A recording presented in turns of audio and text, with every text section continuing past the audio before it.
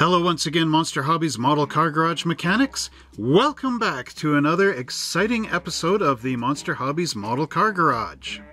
Today we're going to be looking at a problem that involves AMT's 1969 Ford Torino Cobra kit.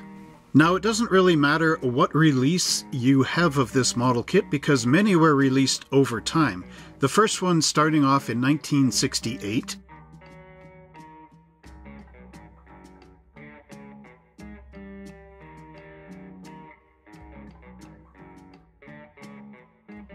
And this one being a 2006 release, and this problem is still inherent in Round 2's most recent release of this model kit. So today I'm going to be addressing this issue, and I'm going to show you a very quick, very simple way of fixing it.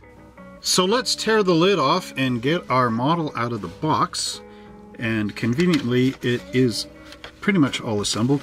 Now, I did start to make this one as the NASCAR version, and what the problem is, and this is why I say it's inherent in all those kits all across those years, is the issue of the holes in the body, or sorry, in the chassis to mount the wheels.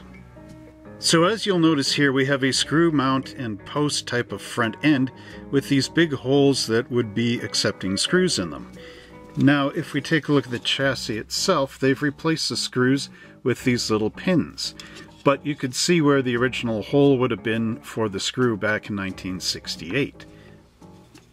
So what you would do is take your chassis and put it into the body like this. I also have the interior in there, of course.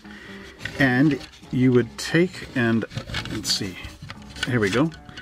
Take and align the pins to fit in those holes, just like that. So everything is going fine so far, right? And if you take a look at the rear of the car, you can see where the bumper notch is and that the back goes right across behind the bumper, which is how it would naturally go. Now, there is one major issue. So when you turn the car here on the side, let's just zoom this in a bit, you notice something right away.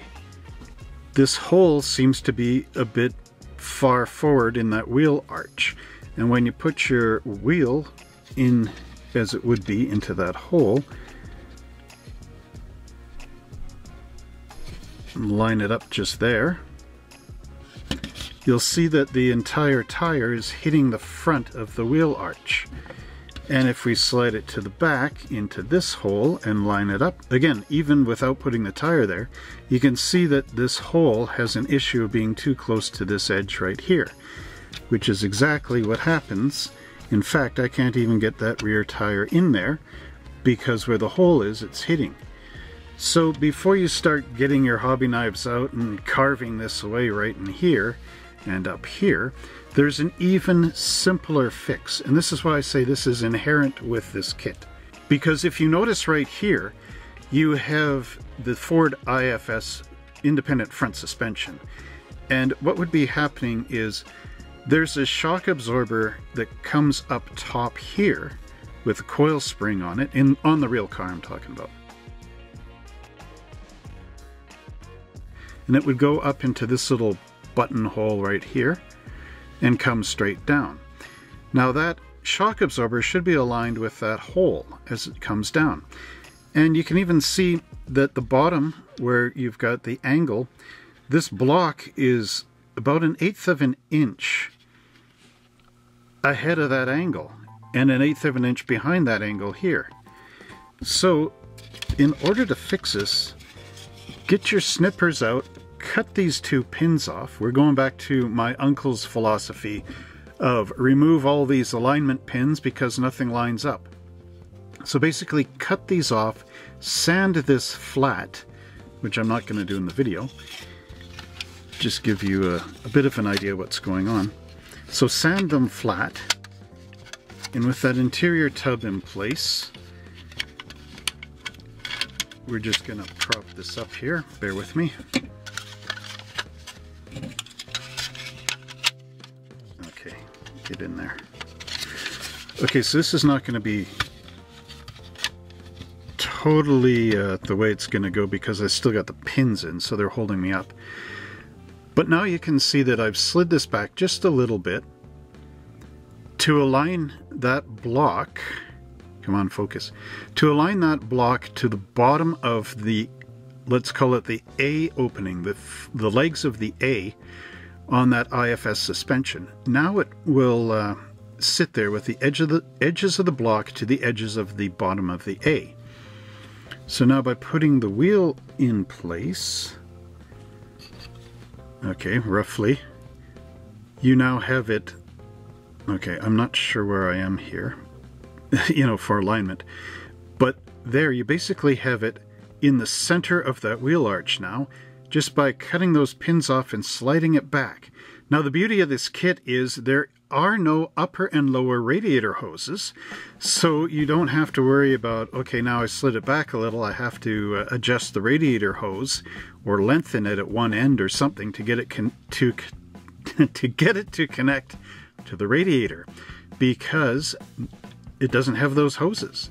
So basically that's all you have to do. And for the back, just by slipping that into the right location, you've now made it so that that hole for your axle aligns with the wheel arch, and now I can get that wheel in.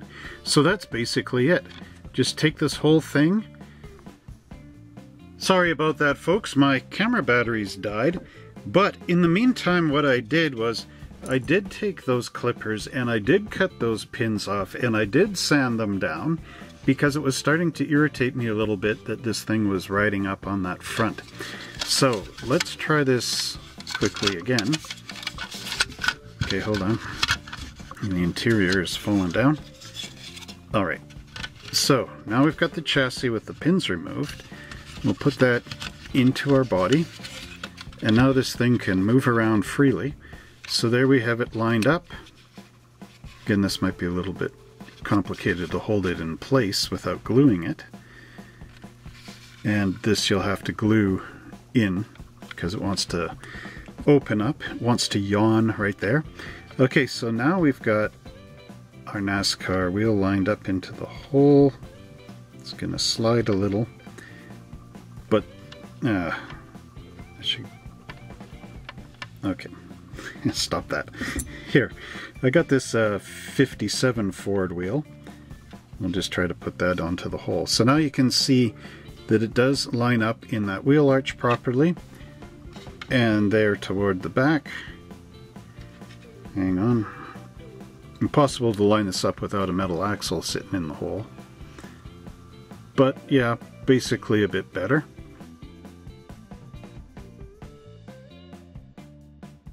So there, you can see how much better that does fit in. Let's get that NASCAR wheel back on there. There it is. Now the only other issue that you'll have is that the back of the chassis is now protruding, you know, this way into that rear bumper. So you're probably going to have to take 1/8 of an inch off of here with your hobby saw, or maybe a little bit of a curve or something. I would go a straight line, and that is so that this will fit behind that bumper as it should. But if you notice up front, even here, this fits in, the wheel opening fits into the edge of your front fender. Whereas, let's see if I can get this back now that I cut the pins off. There's where it was sitting if you were to put it in the pins, and you can see quite the distance in between here and here. So that's basically the remedy to this situation. Cut those pins off, slide it back a bit, and glue it in to the bottom of those A openings, and you should be able to have your car sit at the proper ride height. Well, not ride height, but with the wheelbase, and having your wheels in those wheel arches the way that Ford had intended it originally. So I wish you luck in this project, and that you can easily give this a quick fix. The only other area where you might run into an issue is, oh no, it's not even an issue at all. was going to say the firewall, but the firewall is actually molded to the body itself. So sliding this chassis back and forth underneath to align it shouldn't hurt. It might just get caught at the back of your transmission into the firewall. I'm not too sure, having not done that part of it on the kit yet. But I think overall you should be okay. And even if it did hit in the back, just open this arch up a little bit with a half round file and you should be good. I hope this tip helps you out, and good luck on your fixing of the AMT 1969 Ford Torino Cobra. Thanks for watching.